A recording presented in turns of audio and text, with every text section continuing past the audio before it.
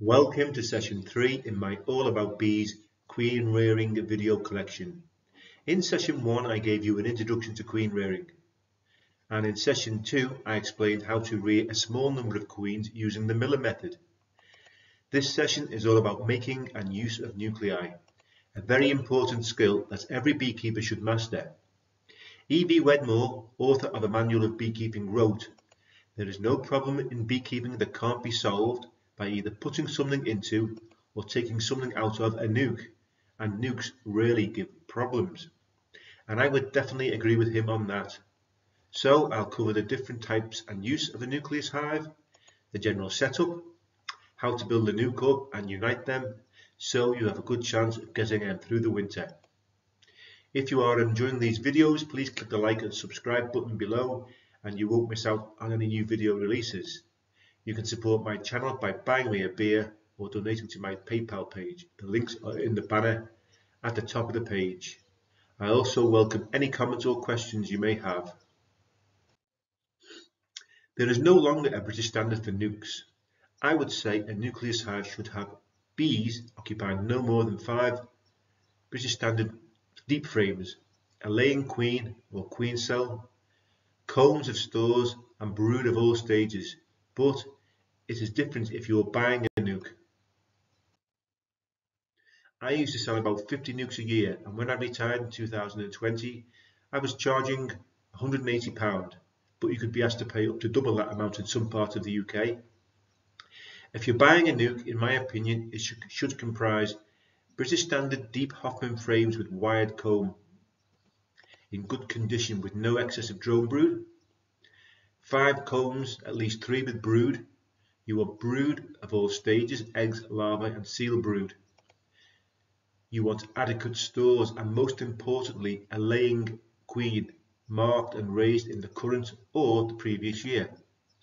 I wouldn't advise buying a nuke with a queen cell in, as there is no guarantee the queen will emerge, mate successfully and then begin laying. The colony is only viable when you have a laying queen. A nucleus is a colony in miniature, and it houses a small, sustainable colony, and that applies to whatever way it's set up. There are several designs of nucleus hives, but the most useful are similar to a national hive, but half the size, using 5 or 3 combs and a dummy. They are best with top bee space, you get no squash bees, and with a fixed solid floor. Nukes are made of wood, cedar or plywood, and more recently polyurethane nukes have become very popular. They can also be made of wax cardboard or Corex, and in fact I used to sell all of my nukes in Corex boxes. Most nuke hives have space for 4, 5 or 6 brood frames. The 5 frame size provides an overall plant size capable of accepting a standard 1.5 litre plastic feeder within the roof space. The poly nukes have an inbuilt feeder built in, or you can buy top feeders for them. The ability to feed a nucleus colony is very important, since by virtue of their small size they have small reserves to bring them through a patch of poor weather. These are homemade wooden nukes with a deep roof to accommodate a jar or a rapid feeder. You want a small round entrance which is easy to defend against robbing bees and wasps. You should create your nukes, needless to say, from strong, disease-free colonies. You can select brood and bees from 1 or more colonies and put these into one nuke. You can add a newly mated queen, a virgin queen, a spare queen or a ripe queen cell. Make sure that the nuke has plenty of stores, pollen and nectar, especially if it is remaining in the same apiary, as the flying bees will return to the parent colony and there will be no new forages for a while. When you are more experienced, you can make up nucleus colonies in any format you wish, but I always teach the 5-frame nuke recipe to begin with. It consists of 2 frames of brood, preferably seal brood, and the bees that were on the frames, 2 frames of pollen and stores and the bees on them, which are placed on opposite outsides, and 1 empty frame of drawn comb. If the nuke is staying in the same apiary, which it can, then you need to shake in 2 frames of bees into the nuke box. making sure you don't shake the queen in. You do this because any flying bees will return to the original hive, leaving the young and nurse bees to care for the brood. Also, if staying in the same apiary, you shouldn't feed the nuke for 48 hours, as those flying bees that return to the original hive may well tell their sisters that stores are readily available in the nuke box next door, and as they are all from the same colony, smell-wise, there wouldn't be any guards to stop them robbing. So here we have the standard 5-frame nuke arrangement, with pollen and stores on the outside, 2 frames of brood preferably sealed next to each other, and an empty frame drone comb.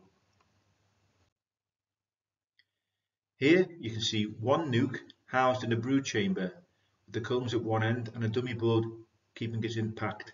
A reduced entrance to protect from robbing and loss of heat is important. You can also house 2 nukes in one brood chamber as shown in these photographs. The box is divided by a piece of wood known as a division board, and there are 2 separate entrances.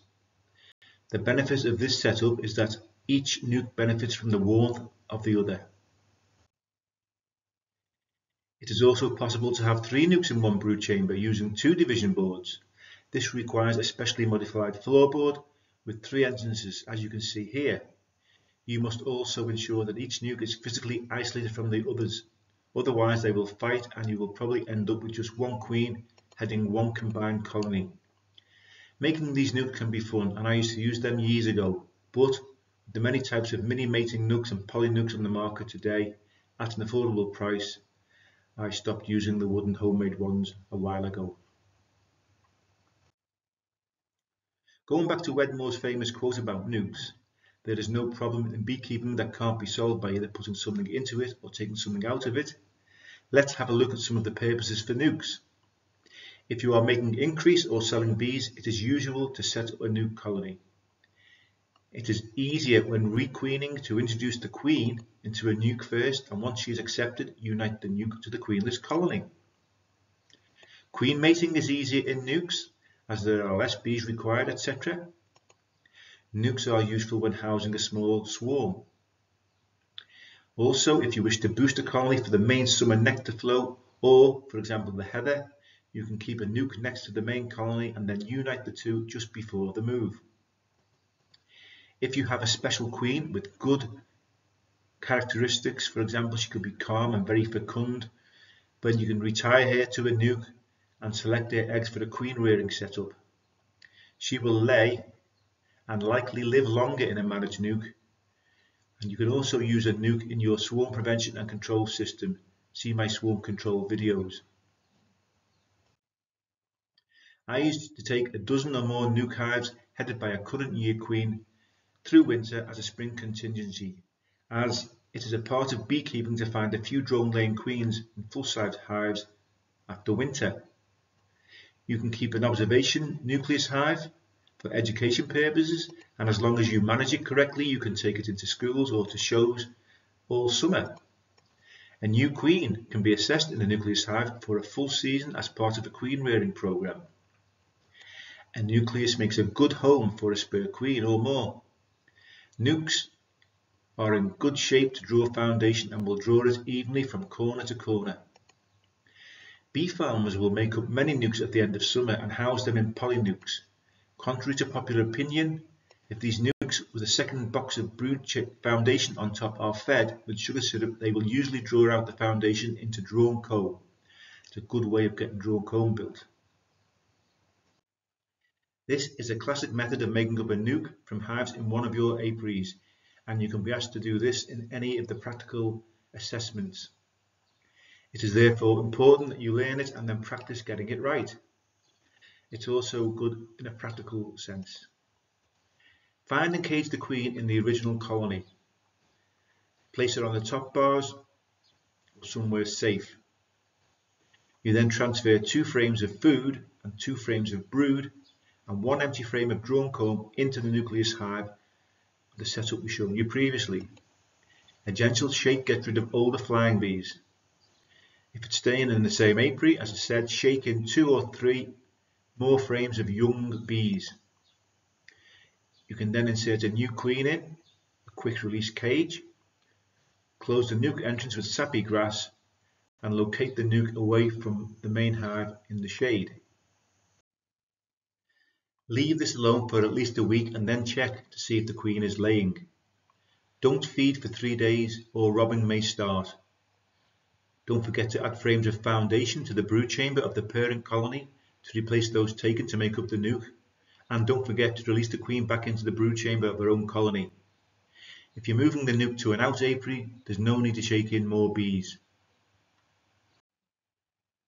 House bees are far more accepting of a new queen than older foragers. To make up a nucleus of young house bees without finding the queen, this is what you do. 3 combs, one at least containing plenty of unsealed brood, and the others plenty of honey and pollen, are taken out of the hive and the bees shaken or brushed back in. The combs are placed in a spare brood chamber with the brood in the centre. A queen excluder is put over the stock brood chamber. The new 3-comb box is placed on top, followed by the crown board, then go and have a cup of tea and a sandwich. In a very short time, about 30 minutes or maybe a bit longer, young bees will come up through the excluder and cover the 3 combs. It can then be removed, the frames placed into a nuke box and located in your chosen spot. Don't forget to add frames of stores to the nuke if there's not enough. You can later add a ripe queen cell or a virgin or a mated queen. Leave this alone for 3 weeks and then check for eggs. This is one way of placing a ripe queen cell into a nuke between the top bars. And this is another way. One queen cell pushed into the comb in the area of sealed brood. Some other uses for a nuke. A small swarm is best housed in a nucleus box, as it is easier for the bees to keep the cluster warm and so aids drawing foundation. The small swarm will require feeding with sugar syrup in a contact or frame feeder after 48 hours. It's also a good time to treat for varroa, as there will be no brood present. Removing 1, 2, 3 or 4 frames from a colony can delay swarm preparations, and this is swarm prevention. I do this in my colonies of the rape, and I will add a queen cell, virgin or mated queen from whatever I have available and replace the brood frames in the parent colony with frames of foundation. If you want more information on how to do this, then watch my video in the Swarming and Swarm Control playlist. It is session 6 entitled Pagden, Nucleus and Modified Demery. When making nukes, you have to consider the time of year. If you make it too early in spring or too late in autumn, it won't have time to build up. Also, if you make up nukes at the end of summer, when there is no nectar flow on, then you will be at risk of robbing from other colonies and/or wasps. You need to consider the cost to the parent colony, so only take frames of brood for your nukes from strong colonies. These factors will also influence whether you are going to add a ripe queen cell, a virgin queen or a mated queen. You need to consider that it could take 4 or 5 weeks for a freshly emerged virgin to mate and begin laying, and if that's towards the end of the season, will there be sufficient drones for her to mate with? Although Mr. Wedmore stated that nukes really cause problems, there are some pitfalls to consider. There are absolutely no guarantees when introducing queens, and new queens introduced to nukes may be rejected. Ventilation is important in the nuke box, but not a through draft, which is why I like the Corex boxes, which have a large ventilation area. I've already mentioned that you need to keep entrances small to prevent robbing. Also, as with any type of hive in an apiary, with the nukes you need to minimize drifting by facing the entrances in different directions. I have seen created nukes at an association apiary starve, so you need to ensure sufficient stores at all times, and I always recommend fondant. Placed on the top bars. This causes less excitement than syrup and is easier to apply. Finally, you need to manage the nuke to build it up for winter, and we'll cover that and how to maintain nukes next. The threats to your nukes are heat loss. Make sure you add sufficient bees to cover the brood, keep the entrance small. Robbing, so again, small round entrances. Starvation, check doors and feed fondant. And congestion can be a problem, so carry out 7-day inspections. You will be surprised at how the population can expand if the 3 frames of sealed brood emerges. So, you have to manage the expansion and not let the colony get too big for the nuke.